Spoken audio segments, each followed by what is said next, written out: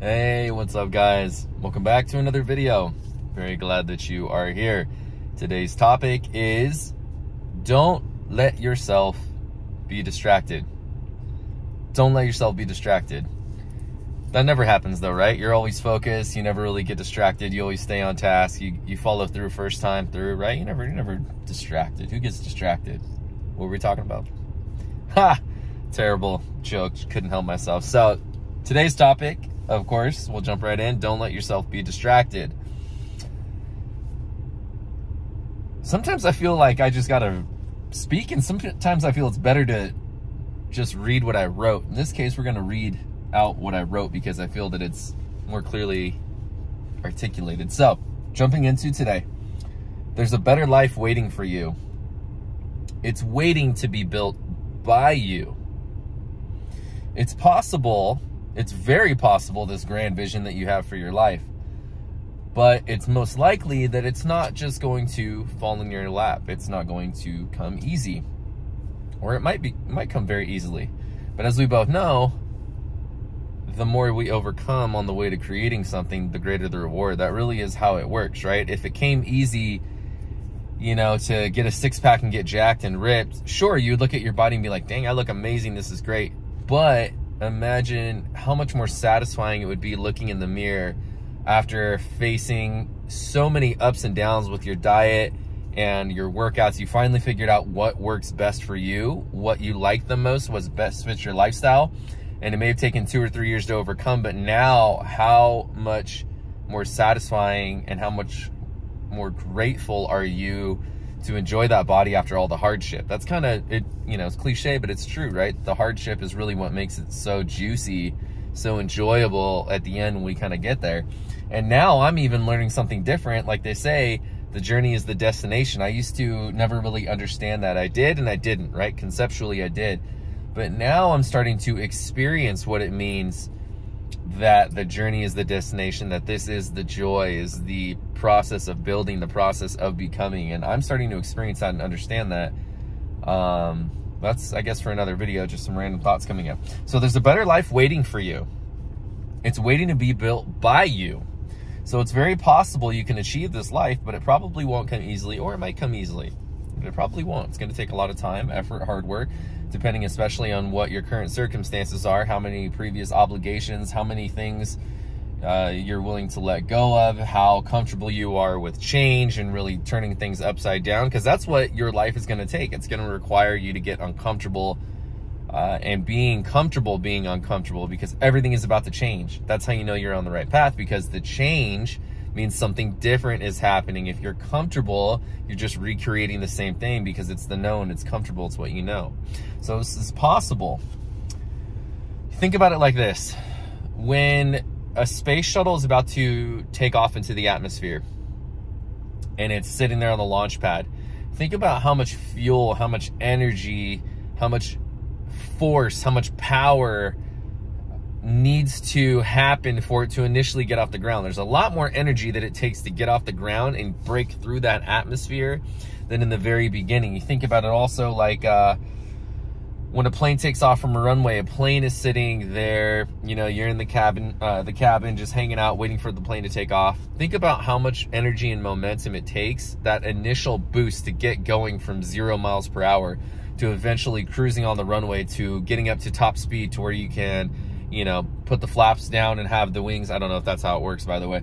Anyway, just getting off the ground. It takes a lot more energy and momentum initially to get off the ground. Once you're cruising in the air, it takes a lot less fuel, a lot less effort. Sure, you still, it requires your attention, your consistent effort. You might have to move some things around, but it's much smaller adjustments. Once you're on the path and you're up in the air, it takes a lot less energy. Same thing like you ever seen the strongman competitions where the dude is or the girl, man or woman, is pushing the semi-truck. In the beginning, it's a ton of energy to get that thing moving, to get it budging. But once that semi-truck is going, right, it's easily to continue that momentum going. So this is you. This is you. You are the plane. You are the shuttle. You are the man or woman pushing the semi-truck. This is you getting your vision started. So with that much energy that it takes to initially get started, how much time and energy do you have for distractions? For going out and, you know, drinking every weekend, chasing girls, you know, playing video games all day, or, you know, going out to brunch every weekend and then being exhausted because you were out for 6 hours in the morning with your friends, talking, having a bunch of drinks. Now you're just kind of tired, you want to chill. Now, there's nothing wrong with that. That's actually very important too, and we'll talk about that during this video. But initially, when you're getting that vision off the ground, when you're getting things going, it takes such an amount of force and energy to build that initial momentum. You really don't have any time or energy to get distracted. So don't allow yourself to be distracted. Or if everything is moving and you're in your vision and things are moving along, and we've talked about what it means to be patient after you've planted the seed so the plants can grow on their own. Let, you know, nature, you know, all that is, God, whatever that is for you, to do its work, to do its thing. Yes, you need to lay back and chill. And again, it takes less energy and momentum, although it still takes consistency, attention to detail, these things, right? But you really don't have time or energy to be distracted. And the grander your vision is, the less distractions that you have time for, the less energy that you have time for. You know, when you're sitting here and you've got a, you know, you've got a wife and kids, or a husband and kids, and you're taking care of the family and you want to spend family time, and you're also working out and you have a regular job to support them, but now you've awakened, you want to do something else. So, okay, how much time and energy do you have to spend, you know, going out drinking with the boys, or, you know, going out golfing for 6-7 hours? Again, I'm not saying don't do this. It's actually very important to do. And I just had a couple of days coming off of doing stuff like that, just hanging out, decompressing, not working, not doing videos, things like this. But so there is a time and a place, we'll talk to it. But the main point is, these little distractions throughout your day, things that we, you know, do to whatever, take a load off, you know, blow off some steam that's needed. But if it is consistent, or your life is filled with these things more than it is doing the things you need to do to move your vision forward, well, you have an imbalance, and your distractions are getting the best of you. They're pulling away energy from your vision.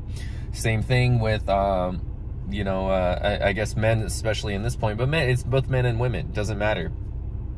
But I guess first experience or thing to share is, I guess from a man's perspective, this is just what comes up for me personally, right? If you're single, sure, you want a relationship.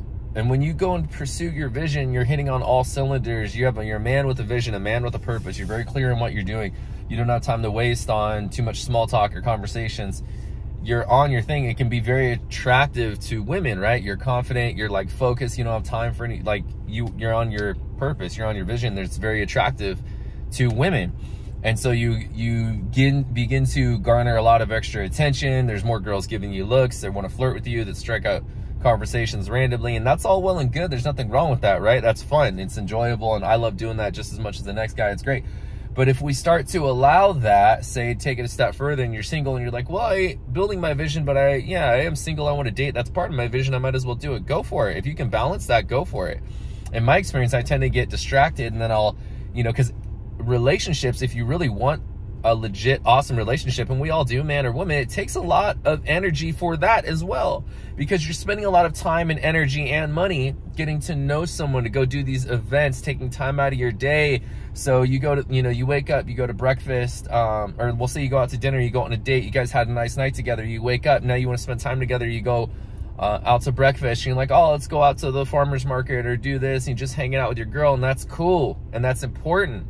And say you do that with one girl, but you're like, I'm in the dating phase, so you're also dating another girl, and then you date another girl, and you're going and hanging out with all these girls, and all of a sudden, yes, you're hanging out with 3 or 4 different amazing women, and that part of your vision of having a great partner, that's necessary. However, the main vision that you had to build this business or do for yourself, and all of a sudden, all that time, energy, and money you were spending building your vision, you're spending on relationships, and this thing really hasn't formed yet. So now, again, it becomes a distraction. So I'm not saying don't do these things. Each of you will have to decide and discern what the best activities are for you, and if these things you enjoy are becoming a distraction, or if it is helping you move towards your purpose. Because again, there's a time and a place that we all need to do these things, and we're going to talk about it. So knowing that your vision is going to require a lot of energy to transform yourself and build the life that you want, energy is your most precious resource. Your energy, your time, your energy.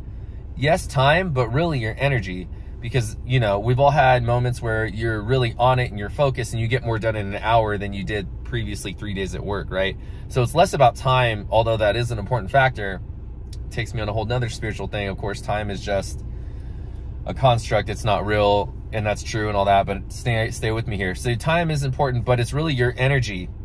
Your energy is your most precious resource. You only have so much energy that you can put into working out and making sure that you're meditating and journaling and making sure that you're making all the phone calls and making the connections for your business and going on dates with this new girl you're seeing or this new relationship that you have, or even if you're in an existing relationship, that already takes up time and energy because you've already established something. So you have other ways and things that you have to take into account about how you have to move about going in your vision. Best case scenario, you're with a partner who's growth oriented, supported on their vision, and like two great trees, you stand next together and support one another, not necessarily draining or pulling a distracting you from another. Although that is a great time also. It's nice to be distracted by your relationship if you are going and burning out. So again, it's individual for each person. You have to decide when something is beneficial for you and when something is a distraction. So what's the distinction here? You've been working for 3 weeks straight, not going out at all, and you want to go see a DJ that's in town with a couple of your friends. Go and do that. That's necessary. You got to do that. So that one weekend after working for 3 weeks and going out on Friday and then Saturday night, now your friends are like, oh, he's back, she's back. So now you go out the next weekend. And then the next weekend, and the next weekend, and there's an event during the middle of the week. So now you spent 3-4 weeks going out to 6 or 7 different events on Friday and Saturday and drinking and going, having fun, doing what you do. And now it's bled over into the week. Now all of a sudden, all that time and energy that was spent building up your business, that necessary release, the one night out, the 2 night outs that you needed, it's now bled over and become 3-4 weeks in a row. Now it's a distraction. So that's the distinction. These things are important. It's important to have balance. But again, I'm here to share with you and remind you and pose a question for yourself for reflection. Are these things that I'm doing, this way that I'm going about my life, am I moving towards my vision? Or are these things that I enjoy, am I now using them as an escape or a distraction to take me away from what needs to be done? You will have to decide that for you, because it is important you go and do these things. Do not waste your energy on anyone or anything distracting you from creating the vision for your life. Especially toxic people, drama or gossip, negative outside influences, too much partying and drinking, too many video games, too much scrolling on your phone, social media, too much chasing girls. It's all distractions. And again, I say too much because yesterday I didn't do a damn thing. I've been working hard. I've been making videos every day, taking care of my dog. I spent time just chilling out with my dog, playing some video games, making a good meal, sitting on my ass more or less.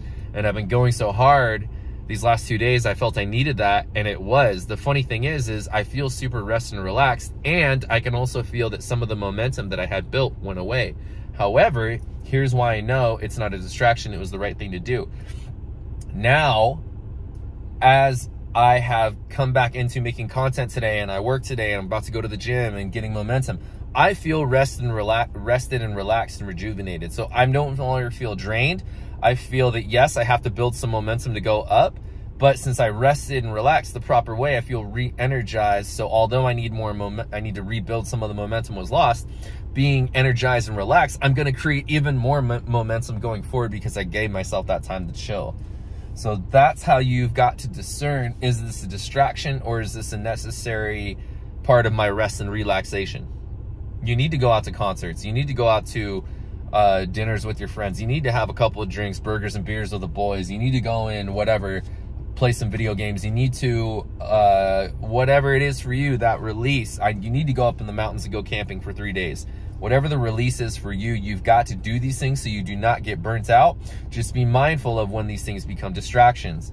So again, for whatever reason, I guess it's because it's most relevant in my life. It's dating right now, and I'm like, I just moved out to this new town. I don't even have my own place yet. I'm shopping, and I'm about to move into a freaking awesome living situation. I'm super stoked about it. It's gonna be nice to be in my own space again, my own energy.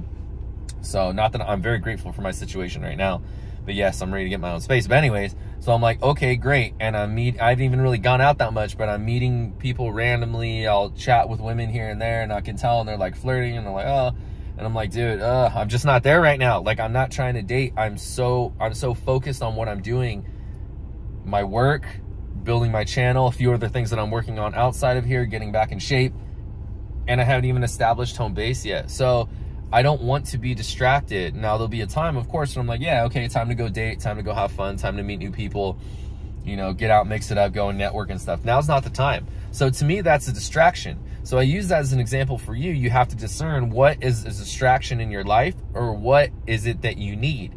If you've been grinding and, like, say you've been building your business and it's taking off, and you're still working a full-time job, but you're single and you want to bring a partner into your life, a man or a woman, well, yeah, you know, sis, you got to get out there. You got to go, you know, hang out with your friends a little bit, get a little dressed up, go out to the places where you want to meet these guys. You got to do that. So that is part of your vision. Now you're ready for it. So again, it's for you to discern individually. Am I being distracted, or is this a necessary part of my rest and relaxation? So avoid the toxic people, the toxic places, the negative energy, outside influences, anything or anyone distracting you from creating the vision that you want for your life. There's a time and a place for these things, but you need balance, and that's what we just talked about. The funny thing is, once you're really in the flow of creating your vision, you won't even want to do a lot of the old things you used to do, because creating your vision and something that is most fulfilling to you, well, that is what you want to do, because that's what's most fulfilling, that's what's most satisfying to you. So a lot of these things you used to do or want to do, you don't even want to do them, because you're so focused and enjoying so much on what you're creating. That is the release. Now, you still do need to step away from it every once in a while, right? So you're not getting burnt out. But that's kind of a funny thing how it works. Like, you know, why would I want to go out after work and get hammered and go to bed at 3, 4 a.m. and wake up super drained and feel like crap and sleep in and probably want to go eat a crappy meal, and, you know what I mean? My day gets started at noon instead of 7, 8, 9. Well, to me, I'm like, damn, no, I don't even feel like making a video for the day. I don't even feel like making content. I'm just burnt out. I want to sit around and do nothing. And that doesn't make me feel good. So every once in a while, if I'm super burnt out and I want to spend a couple of days like that, that's cool. But again, when you're doing something that you really enjoy and you can see the purpose behind it, the intention, how it fits into your vision, it's so fulfilling and joyful to do this. I don't want to do other things that are going to take away from that. So that's it's the funny thing how it works. We distract ourselves not because of we don't want to do the thing, but sometimes we distract ourselves because of the feeling of doing the thing. So you don't want to do the thing, which is sit down and go through the tax portion of building your business. You don't want to sit down and do the thing, not because you don't want to do the thing. Sure, you don't want to do it, but it's because you don't want to have the feeling of it. Sitting down make you feel bogged down. So you just got to reframe it in your mind. Well, why am I doing this? What's the purpose behind this? And then create a different perspective that will create a different feeling. So of course I don't want to sit down and do taxes. God dang. Well, why am I doing this? I'm doing this because this is offering me an opportunity to build something for myself to where I can do this full time. Okay, so it's a necessary evil. We got to do this. So you might be, you know, just again, this book, Letting Go, just digesting it like a very slow meal, like 1 or 2 pages at a time. But it's about sitting with the feeling that you're resisting. So you feel bored. You feel like, oh God, I got to do this. If you sit with that feeling and release that resistance towards going in and doing your taxes, for example, for your business or whatever, you'll feel less begrudged about doing it. You'll feel less resistant. And that's what this is all about, guys. It's about not going for what we want. It's about letting go of the resistance that's preventing us from that stuff coming in. Because it's going to come in no matter what, whether you realize it or not, or accept and believe it or not. The universe is always trying to send you good vibes, always trying to send you good situations to lead you towards a more happier and fulfilling life. We just tend to resist a lot of these things because of the fear of the unknown or a feeling of unworthiness. So it's about letting go of the resistance of these things. We distract ourselves not because of the thing, but of the feeling of the thing. So focus on overcoming and letting go of the negative feeling that comes from doing whatever it is that you have blocks on, and the block will be released. You'll feel a lot less resistance. I'm kind of getting off tangent with this, but it kind of relates to it. The main thing is, don't let yourself be distracted. Don't let yourself be distracted by people, places, or things pulling away from what you want to do. If you feel that you need to get away and do what you used to do because that was your old way of releasing every once in a while, go and do it. But again, the funny thing is when you go into the vision and building it and that process of creating what you really want, a lot of the things that you used to like and do and enjoy to blow off steam, they're not even in alignment. You don't even enjoy it. And it takes away energy from what you actually do want to build. And you'll find that out. So a real question to ask yourself is, are you willing to give up everything you've ever known to become everything you could be? Most people would say yes, of course, but then when it comes down to it and it gets done, it comes to living poor for 6 months because you quit your job and you're transitioning into a better career field, or when it comes down to leaving your partner, breaking up even though you've been together for 4 years, you're not willing to do it because you're comfortable. And well, what if? Well, that's so much. Well, then you stay in a relationship you hate for the rest of your life. That's a lot of people. So most people aren't willing to give up the things, the people, the places, the situations, the work, that comfort that they've known in order to really build what they truly want, which requires change, discomfort, going into the unknown, which is the most fearful thing for us as human beings because we're wired to stick with what we know. It's just what the ego is. I'm a bit extreme, of course, when it comes to this, and I'm aware of it. Like if something or someone isn't fitting my life, I will cut it off or cut them off or cut it out, like kind of savage like. And I used to think this was a bad thing, and it is partly a trauma response for me, which I'm aware of, and there's some reflection and healing and growth and you know, thinking that I need to do about this, because cutting people off or out of your life so quickly is a trauma response from me not having people I could count on or go to. So I'm like, oh, they're just gonna leave, they're not gonna help me anyways, it doesn't matter, I'm on my own, and I'm on my own anyways. And so I'm aware of that within myself, something that I'm currently exploring. However, I feel that the need for, you know, the trauma response for most other people is codependency. It's the opposite of that, where you hold on for dear life even though you situation, a workplace or whatever isn't good for you because you're scared of change. I'm kind of on the opposite end of that, where I'm like, dude, I'll cut it off and leave, like in an impractical, kind of almost reckless way sometimes. And I've bit me in the ass a couple times, so I've learned to kind of learn my own balance, right? So you've got to learn your own balance. Are you holding on too much because you're afraid to let go? Or are you more like me, where you cut stuff off almost too quickly and like move almost too quickly? And you're like, dude, you got to give the universe a little time to prepare and like approach things a little more practically. But either way, you've got to be willing to give up some type of familiarity in order to move to something that is new. Because the only way something new and great is going to happen is if you're in the unfamiliar, the unknown, which is uncomfortable, but you got to do it. So you start with how do you start here? You start by developing the vision for your life. If you don't have a vision that for your life that you're so connected to and excited about emotionally, then you'll look for distractions. You'll easily get distracted because what you really want, it's not really pure, it's not really authentic, it's not really what you want to do, it's not really meant for you. That way you're getting distracted because it's like, whatever. If it's something you want so badly, the distractions, you'd be like, it's not really a big deal. Like, do this that I can see for my life because I'm so connected with it, or do that like is gonna give me pleasure and a dopamine kick for, a night out or whatever. And there's nothing wrong, again, time and place. And if you're someone who can do both, party all night, party all weekend, party all day, do all that stuff and build your vision, more power to you, man. For me, that is not how it's worked, and for most people I don't think it is, because there's a shedding of layers of an identity of an old self when you grow into something new. But that's where you want to start. You've got to start with your vision, because if your vision isn't strong enough, you'll easily get distracted. And God knows how easy it is to get distracted. Just pull up your phone and look at TikTok, and next thing you know, you're like, oh, it's 5 minutes. Oh my God, it's an hour. Like, even sitting in line at like a red light or to get your coffee, do you have to pull out your phone and like look at something because you're so anxious you need to fill your time because you're not comfortable just being? It's most people, all right? And you can look around anywhere, you go anywhere, everyone's just on their phone. They just need that quick dopamine rush because they're not comfortable just being. They're like, need something to do. It's crazy how addicted we've got to these things. So distractions are easy to find because your vision is a cool idea and not something so great you can't help but be pulled by it. That's how you'll know. You got to develop your vision. Quote I'll give for you today is from Mark Manson, the author of The Subtle Art of Not Giving Up, and I think he wrote 1 or 2 other books. One of the problems of modern society, or the post-internet age, is that there are so many things bombarding us that we could care about. I think it's more important than ever to really get clear and focus on what's worth caring about and what's just noise or distraction. Great quote by Winston Churchill to end it for today. You will never reach your destination if you stop and throw stones at every dog that barks. I've used that one before. That's so true, though. So if everything barking for your attention, you allow it to stop and go, what? Everything's just distractions, guys. Yes, sometimes they're necessary distractions to help us decompress and relax and rejuvenate, but don't let distractions fill the majority of your life.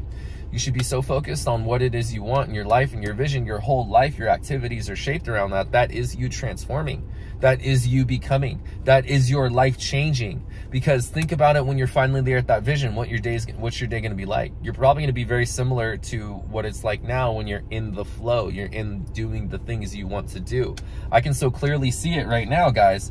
And whatever it is, a year, 2, 3 years, 5 years it takes for me to go full time, do YouTube, content, coaching, create a community, all these things. I'm doing the same things that I'm doing now. I'm still going to get on camera and speak every day. I'm still going to go to the gym. I'm still going to meditate. I'm still going to write. I'll just have more time to do it, to dive deeper into these concepts, to work on my videos, to work on my ability to speak, to work on my ability to communicate and understand, to learn different knowledge and skills that I need to learn. I'm still going to be doing the same thing. The only difference is I won't have a side job supporting me financially. This will be supporting me financially so that I can put all my time and effort into my purpose, because this is what I enjoy doing. This is what you've got to find for yourself. This is what my whole channel is about. This is what I'm here for, and I make these videos for you to support you in building the better vision that you want for your life, that thing that you want to move forward. You deserve to be happy. You deserve to be healthy. You deserve to be financially free. You deserve to work for yourself. You deserve all the relationships and an amazing partner that appreciates and loves and shares the things that you love and appreciate, and the things that you don't love and appreciate that can show you some differences and open you up to new things. You deserve to travel the world, which is what you want to do. You deserve to work for yourself on your own schedule and be the boss, doing something that's fulfilling, that gives you joy, that enriches the lives of other people, and you make more money than you can ever imagine doing. You deserve all these things. That's the vision for your life. We have the same vision. Mine's going to look different the way that it turns out as yours is, because we have different skill sets and different purposes that we're here for. This is my vision. This is my purpose. This is what I'm here for. This is what you are here for, is to discover your own vision and purpose. And I'm here to support you along the way and illuminating the blocks that are blocking you, and to help guide you and redirect you and avoid the distractions so you can create what it is you want. That's what we're here for. And the reason I want to do this is very clear for me, is because when you're living a happier, healthier, more purposeful, intentional life, you're a happier, healthier person, and each one of the people around you that you interact with on the daily basis and that you touch are going to feel that magic, the positivity, the vibration, and they're going to open up and say, man, why is he or she always so happy? Dang, you come in here, you freaking look great, your energy's always good. What do you do for a living? How did you get there? Like, how do you think? And you're going to be able to impart your positive ideas that have impacted your life in order to help other people. Each one teach one. That's what we do, guys. So let's pull the card for today.